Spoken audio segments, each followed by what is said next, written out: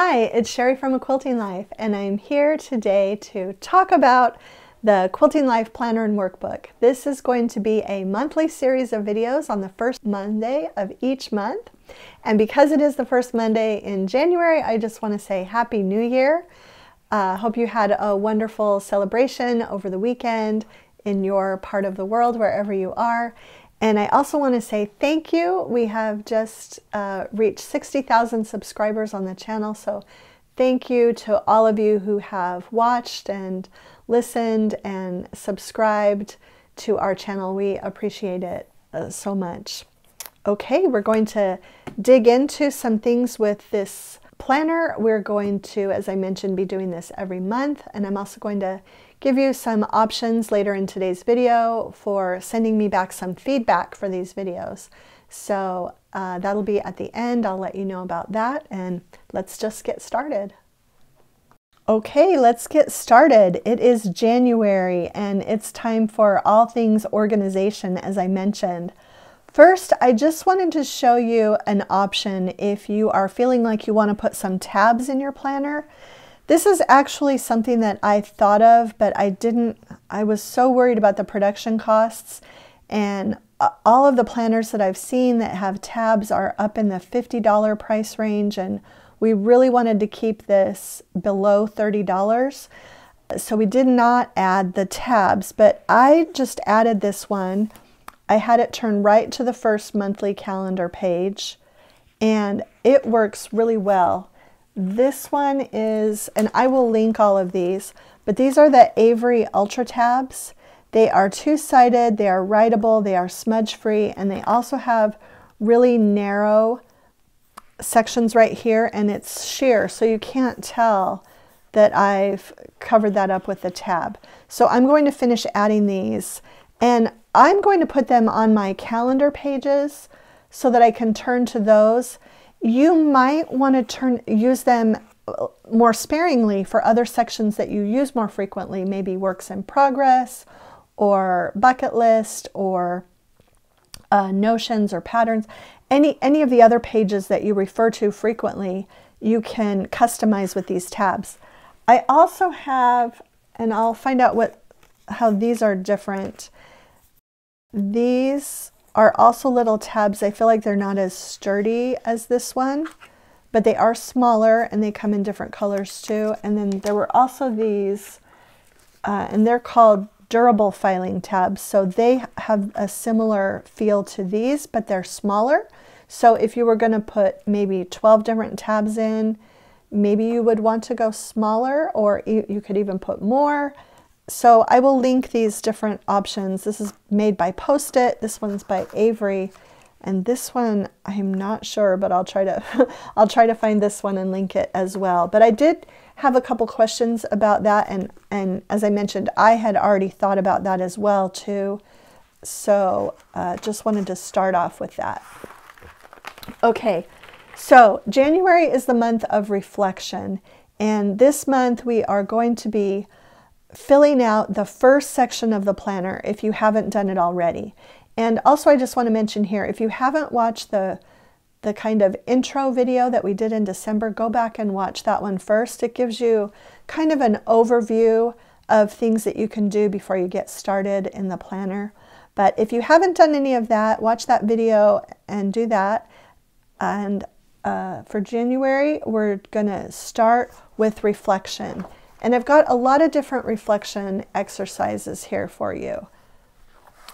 You're going to want to think about, and I know sometimes people think it's such a waste of time for this, but it really is helpful. And as I've been reading more organizational psychology books and organizing books, there really is a benefit to doing some reflection.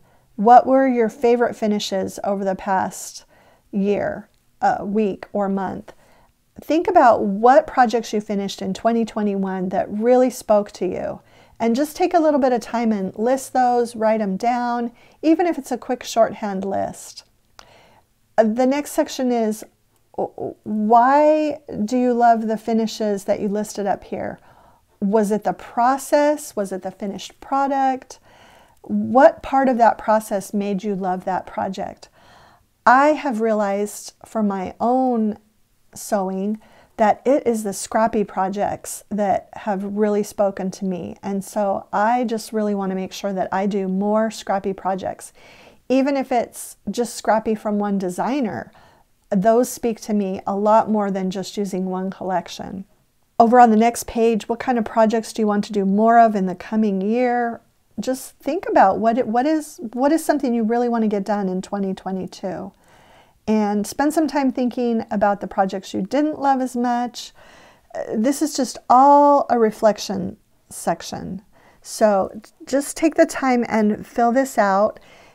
Even if it's just quick shorthand notes, I feel like it will be beneficial to you in the future. Okay, and then also for January, we have a little bit of reflection on your organizational systems. We're really going to dig into organizing throughout this year. And I feel like it's sort of like how to eat an elephant. You have to do it one bite at a time. And the first step is to write down what kind of systems you have in place now regarding your quilting and your sewing, what works well for you.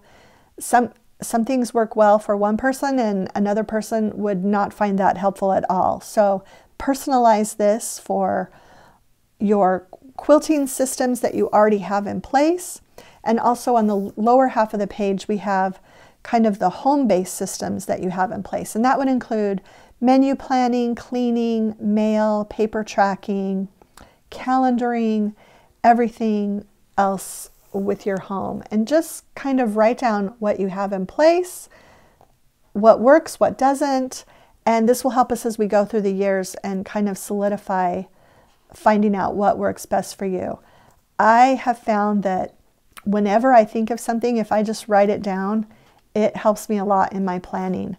I actually do planning once a week, and it really only takes 30 to 40 minutes.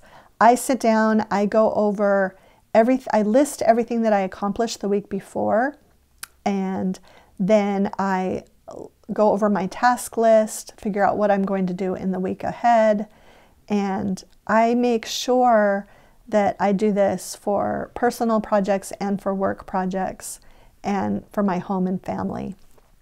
I've been doing it for almost, about a year and a half now, and it has been really, really helpful. So that's why I wanted to start out the planner with these reflection sections. Also go through, if you haven't already, add the dates to your calendar and anything that you need to. Schedule time for your sewing. That really works for me. I just know that on Saturdays, if I'm home, I'm going to come in my sewing room for at least 2 to 3 hours and either organize or clean or sew or even cut out things to work on later in the week. So those are your January tasks to do.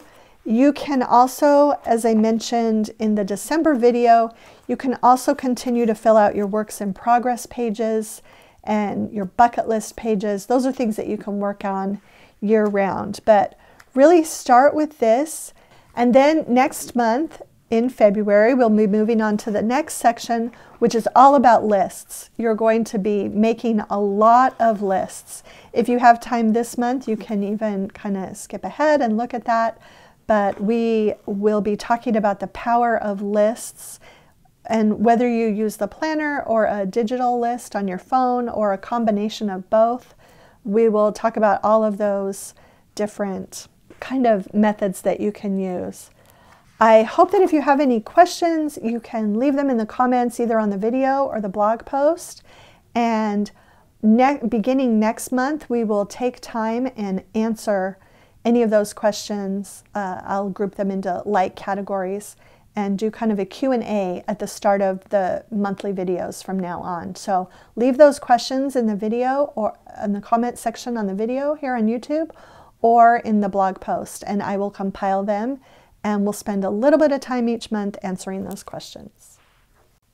Okay, that's it for today's video. I hope that you will enjoy using the planner this month. And as I mentioned earlier, be sure to leave those questions either here in the comments or also on the blog post. You can leave comments on my blog. So we'll get those compiled and get them answered for you in the February video. If you enjoyed today's video, please share it with a friend, subscribe to our channel if you haven't already, hit the like button, and thanks so much for stopping by.